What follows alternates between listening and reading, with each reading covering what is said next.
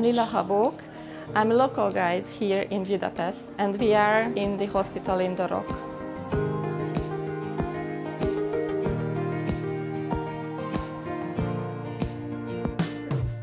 We are inside the 10-kilometer long natural cave system, and the hospital was built on its 1-kilometer long territory.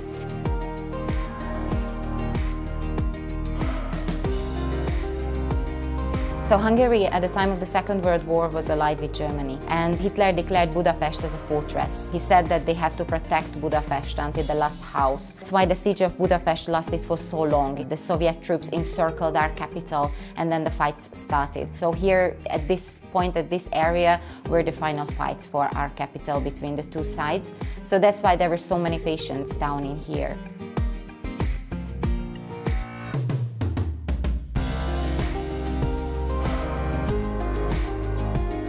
There was not enough bandages, not enough food, medicines, and also we see the only shower of the hospital serving about 700 patients. There was only one shower around. Here you can see the emergency rooms where the actual treatment of the patients started.